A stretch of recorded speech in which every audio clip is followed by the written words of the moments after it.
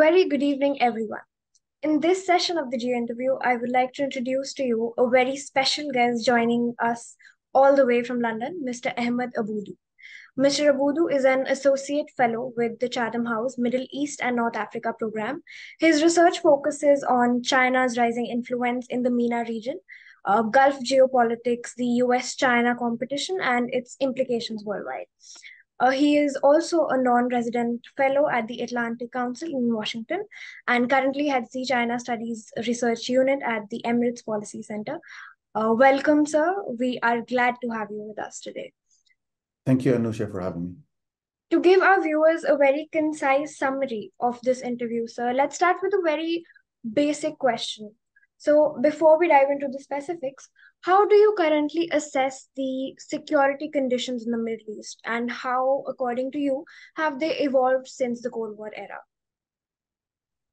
Well, I think we are living in a volatile security system at the moment in the Middle East. And this started from the end of the Cold War. From the end of the Cold War until now, we can divide the security system and how it evolved into three main periods. The first one is just after the collapse of the Soviet Union in the 90s.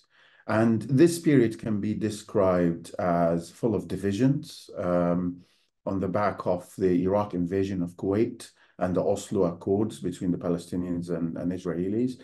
But in the end, it had some sort of general stability. And, with competition, we had some form of regional order, what I like to call it regionalization without regionalism. That is a regional order taking shape without integration between the main actors in this order. The other dimension was that the United States was turning into the security guarantor of the regional order. And after the Iraq War, as you probably know, the US troops started to be permanently positioned and deployed in the Gulf in some military bases to make sure that the United States could protect the free flow of oil and energy and goods. After this period, we saw the US invasion of Iraq in 2003, and before that, Afghanistan. And I think this period was characterized by some main elements. The first one is the rise of Iran as a revisionist player in the regional order, more than any time before, and the intensification of terrorism all over the region. And I always, I'm always bewildered by, after 9/11, how the United States wanted to tackle terrorism, which it was a victim of, but in the process caused the intensification of terrorism, whether that is in Yemen or Iraq or Sinai or in other places all over the region. But after that, I think the really turning point was the Arab Spring in 2011.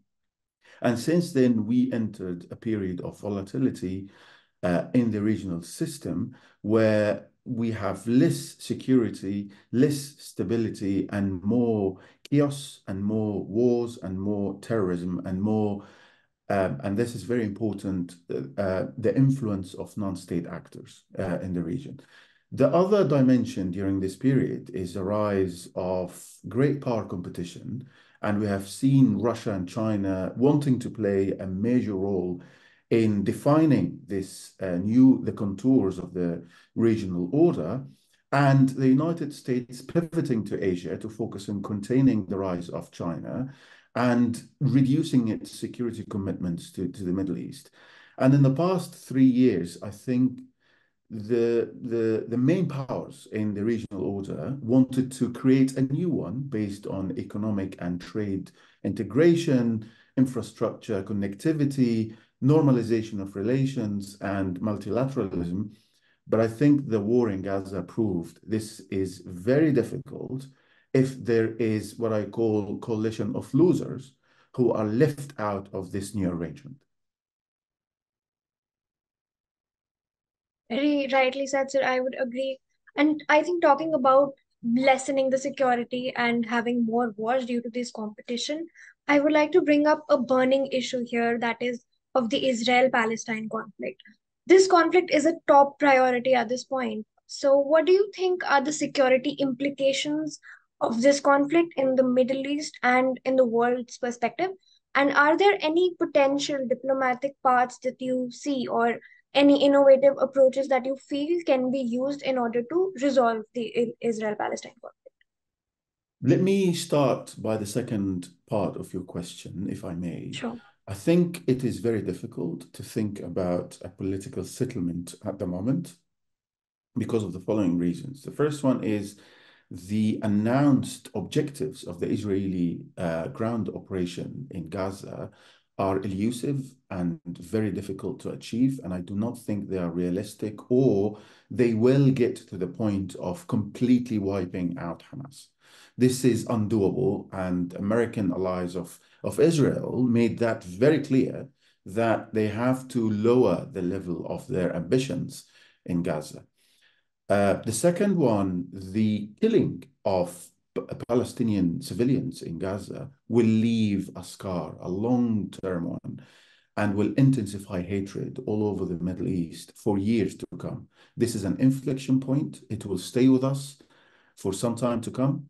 And I think this will have implications all over the Middle East. On the other hand, in the West Bank, I think the two leadership in Israel and the Palestinian leadership have a deficit of legitimacy and credibility. On the Israeli side, because they failed to stop the October 7 attack. On the Palestinian side, because of corruption, incompetence, and disunity in the Palestinian leadership. And particularly the Israeli government, this one is, as President Biden said last night, the most extreme government in the history of Israel. They are not interested in peace. They're not interested in restarting any kind of process that will lead to a two-state solution. The solution that everybody in the Middle East is interested in, whether or not that is realistic anymore, this is another matter. But any kind of deal that would allow the Palestinians and Israelis to live side by side in peace in the future. I think this will require change in the leadership on both sides to be able to come with innovative approaches towards peace that is within the occupied territory. Outside, or if we zoom out on the region, I think it will not, as long as it doesn't turn into a regional war, and until now we don't see any signs that Iran or Hezbollah or other Iran's proxies, such as the Houthis or the Shia militias in Iraq, are interested in turning this conflict into a regional war. Until this is the case, I do not see this war causing a dramatic shift away from the United States being the hegemon, being the main security provider in the region in the long term.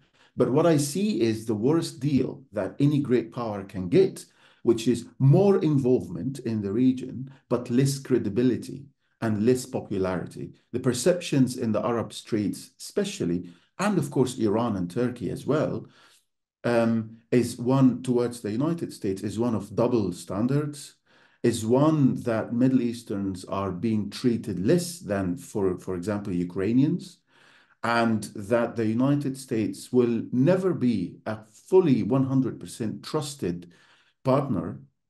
And I think this will have implications. The first one is the major actors in the region will accelerate the hedging strategies towards Russia and China.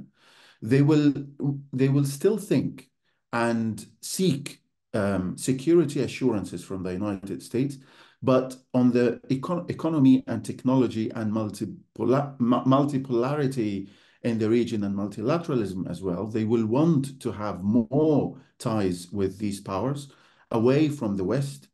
I think also that what the Houthis are doing now in the Red Sea will raise concerns in the long term on the freedom of shipping for everyone in the region or outside the region. In the bigger picture all over the world, I think the Palestinian cause will have more support all over the world, including in Europe and the United States.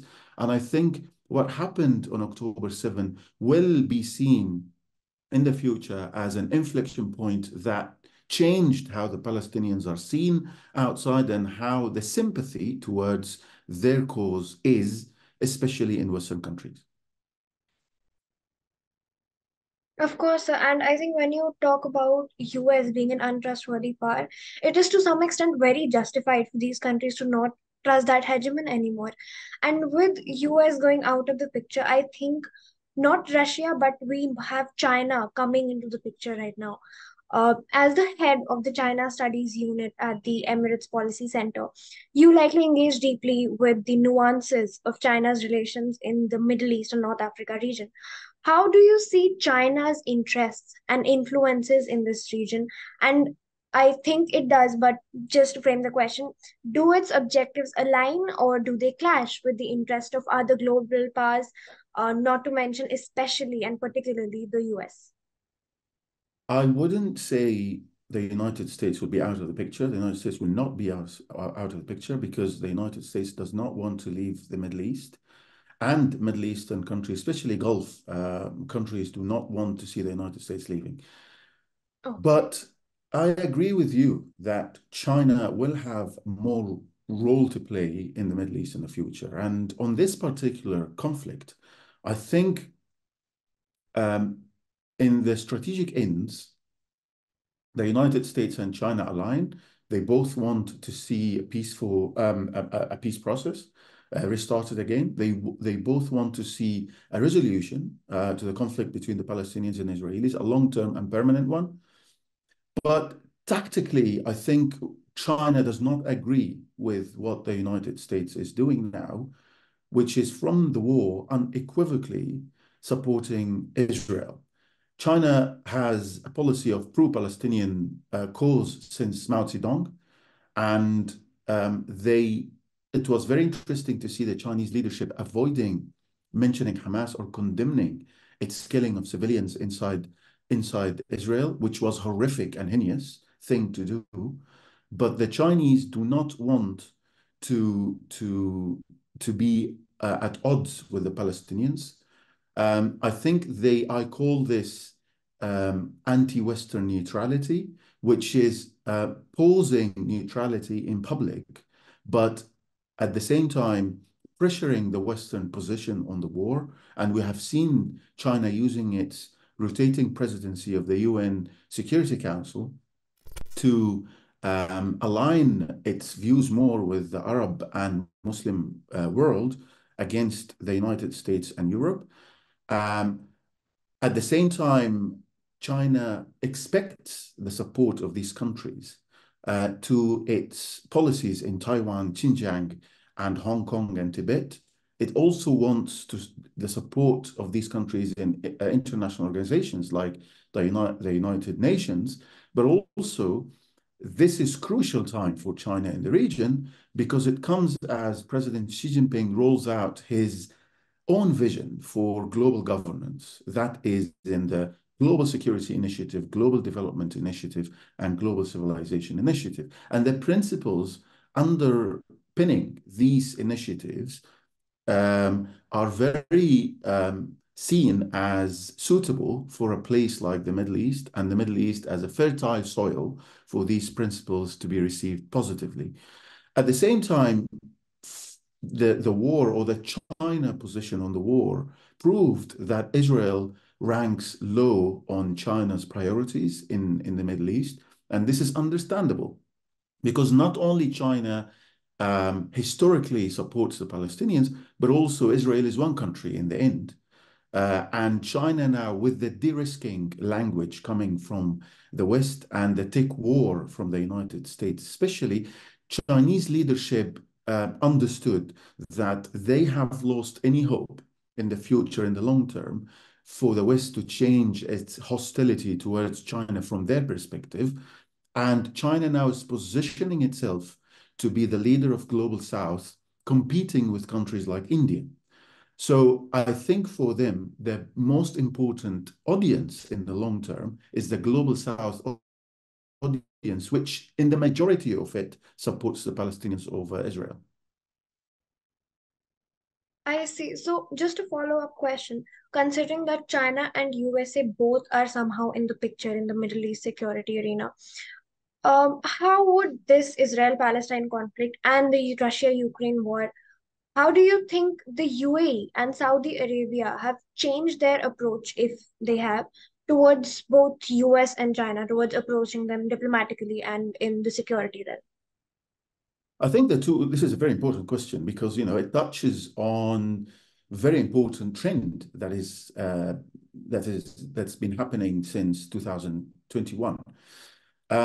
I think we have to look back, if we're talking about Saudi Arabia and the UAE, to 2019, when Saudi Arabia was attacked for the first time by missiles coming from Iran and attacking Aramco installations in Saudi Arabia and wiping out 50% of oil production in Saudi Arabia. Later on in 2022, the same happened with the UAE. The Houthis attacked Abu Dhabi, which both of incidents didn't see the United States coming to the rescue. All right. So this was a turning point in the commitment of Saudi Arabia and the UAE.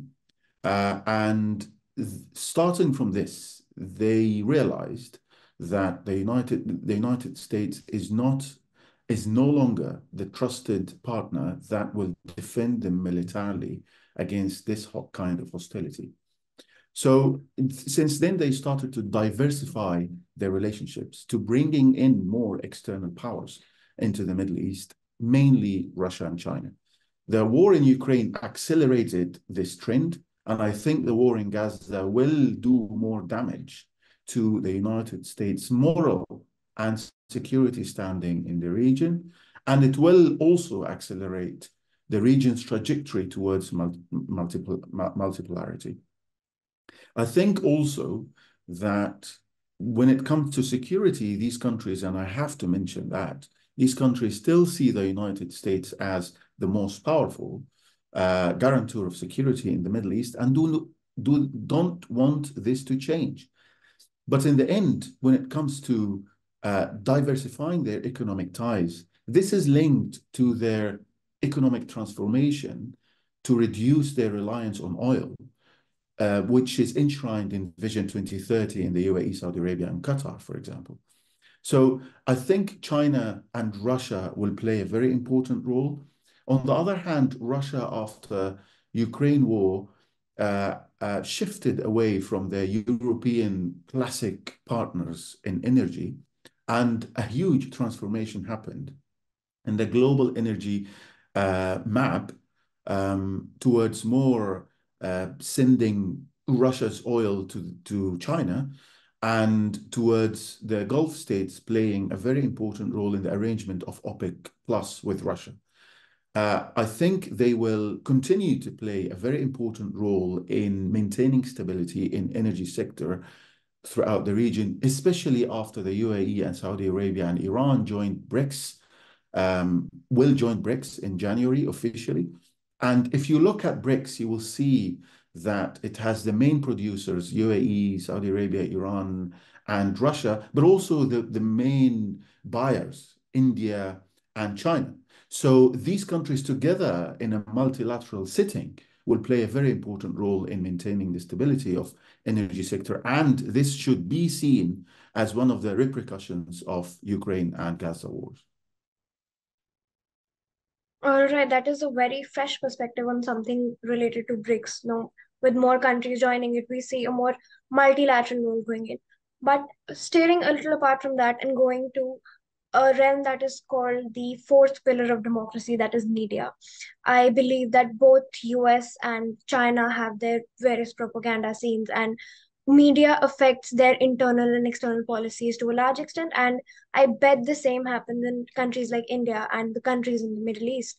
So, media often has played a crucial role in shaping the state's approach and the people's approach towards how they conceive a war or what their perspective towards a particular security issue is. So I would if you'd like to shed some light on the challenges and the biases in media coverage surrounding the conflicts within Middle East and Gaza, and do these affect the international communities or the UN's per se approach? And if yes, then how? I think we have seen great bias in the beginning of the war, especially in Western media.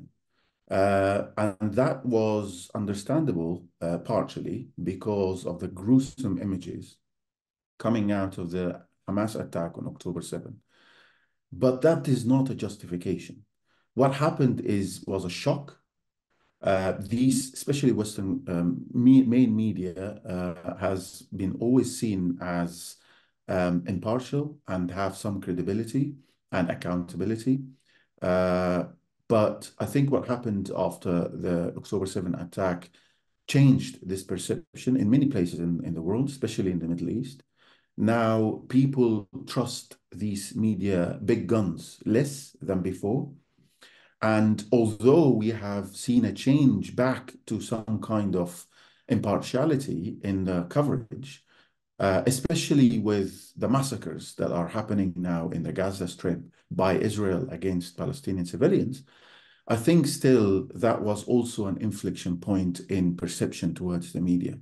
On the other hand, in China, I think, as you know, China is an authoritarian country and media there doesn't have a choice, right, but to toe the line of the government. And we have seen that the main media in China has been echoing messaging coming from the leadership of the Communist Party and the state about the state's position on the Gaza war. I think, of course, as you said, media plays a very important role in shaping people's perceptions. But I think in this war, what happened is the people played a very important role in shaping the coverage of the media. Because if you look at the massive numbers of people that have been demonstrating against the war and asking for a ceasefire in the main Western capitals, including London, I think this put huge pressure, not only on the governments, but also on the media coverage, which didn't have a choice but to amend this and be more or less biased than before. I think the anger that the media professionals received from the street, especially their own local people, played a very important role in trying to look at the conflict from a more professional approach. Before that, that didn't exist. I think also that what President Biden said last night about Israel losing any sympathy and Netanyahu having to change his extremist government, I think that was also partially the work of the media. Because when the media echoes the street, governments become under huge pressure to change their rhetoric. And I think for as long as the war goes, I think we will see this change happening towards the right direction and more pressure happening on politicians to do the right thing. Of course, sir. And by saying that doing the right thing, this makes me think about the recent news that India voted towards a ceasefire in Gaza. And I wonder if having a General Assembly talk about whether they should force a ceasefire upon Israel and in the Gaza, is UN doing enough? Are these multilateral organizations doing enough to stop war? And if not, can they perform a more efficient role in doing so? I don't think they're doing enough. I think the war in Gaza proved, and before that, the war in Ukraine as well, proved that bodies like the UN Security Council is completely paralyzed and hijacked by the five veto big powers. And I think India has great legitimacy in asking to reform that and to change that, because what we are seeing now is the very institutions that humanity came together to establish them as a constitutional buffer zone between the worst instincts of human beings not working anymore and eroding. And subsequently, their legitimacy in the street all over the world is eroding as well. I think also that we are seeing the call that India has been putting out for so long now being echoed all over the world. We have seen Arab countries expressing less faith in the competence of these multilateral institutions and backing India in calling for them to be reformed, to represent more what the people want and what their governments want, and to actually listen this hegemony by the five big powers in the Security Council, that when they disagree, like in a war like Gaza, we see the worst performance ever of these institutions. So if you had a log of the timeline since the war started and all the vetoes that have been used either by China, Russia, or by the United States, I think this gives you a clear picture on what needs to be done, which I called earlier the right thing, which is a complete and permanent ceasefire in this context, but generally and more broadly, a huge reform endeavor of these multilateral institutions. So, sir, you have a very unique perspective on this issue in the Middle East and on conflicts that arise in North Africa. Your first-hand experience, I think, with the 2011 Tahrir Square uprising in Cairo has done a lot to shape your opinions and your research around the same. Would you like to share any specific anecdotes or moments that left a lasting impression on your memory of the uprising? Yes, I think that was a historic moment for me because I'm also Egyptian. And it was, as you imagine, people jumping up and down, screaming, and it was a state of euphoria in Tahrir Square and all over the country. But the moment that I will never forget and will always stay with me is my dad, who is now 73 years old, breaking down in tears after the military announced that the President Hosni Mubarak, after more than 30 years in power, is stepping down. And, my dad is a tough man and ex-special forces man who fought two wars before and saw very difficult things and horrible things in his life. And he doesn't cry easily. And for me, this was a very touching personal experience of that. But in research, I think later I knew that this is a historic moment for the region as well because Egypt has this unique influence, not necessarily uh, any more geopolitical influence only, but also the soft power influence all over the region. And I think this will have reverberations all over the region, which happened actually later in Syria and Yemen and Libya and other places as well. So I think that was a turning point for me personally, and for me also it was a turning point in my career. I started to see geopolitics as my future career, and since then, from before that, from 2008, I'm doing this, but since then, that was my focus in life. Is amazing. So I think we have one of the most insightful discussions today and one of the most, very what do you call it? A very exciting interview, which I think will make our viewers think about these issues and probably what they're going to do in life. So, coming towards the end of this interview, a lot of people watching us want to become researchers or are interested in the field of geopolitics and international relations. And since you're working in the same field, I think it would be safe to end with a last question about any advice that you would like to give to our viewers, most of whom are young people covering colleges and currently finishing their master's degrees. So, any advice that you'd have for them? Well, if you are planning to go into this field, it's not easy. And I'm not trying to put you off, but it is not easy because, first of all, it's very, very competitive, but this is not everything. It needs a lot of focus. This should be your life. day and night. If you want to be a researcher, that automatically means you have to think about what you do and the thing you focus on day and night, 24 hours.